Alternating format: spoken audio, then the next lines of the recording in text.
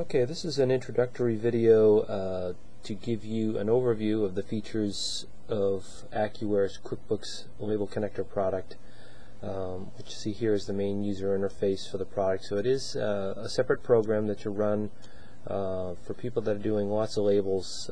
This helps speed up the production and remove errors so that you don't have to retype data that's already residing in QuickBooks. So in this case, we're going to be working with invoice number 71152. You see it has two items on here, one with a quantity of 2, one with a quantity of 3. If we go ahead and query the QuickBooks database with the product, it pulls back the same information. Here you can see we can operate it in single mode or in multiple mode. So let's show you multiple mode first here. Multiple mode allows you to send the quantity on the invoice as the quantity of labels to print.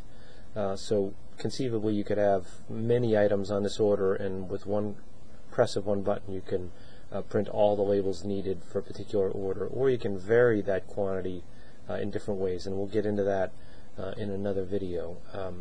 But so on the back end, when we're actually generating print jobs and labels and things like that, what we make use of is Seagull Scientific's Bartender label design and printing package. So this gives you, the user, the ability to design or use one of our samples, but you can lay the label out and customize it any way you want, change the size and shape and feel of the label without that being sort of hard-coded. You get a lot more flexibility. Complete label design package is part of what will be used. So this is the label that we'll see generated from the program on the back end, and you can see here that's in our target directory that we have for the labels. So let's go ahead and just generate, we'll do, let's see, 2 labels of this item.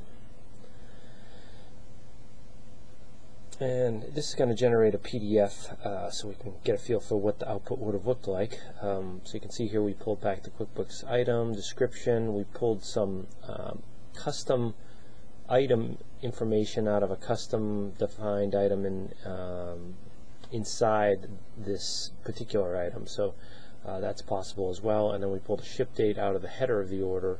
And then the quantity on label in this case was just defaulted to 1. And we can explain that feature in a little more detail in later videos. So this is an overview of the 3 main components involved with AccuWare's QuickBooks Label Connector. Check out some of our other more detailed videos for more information. Thank you.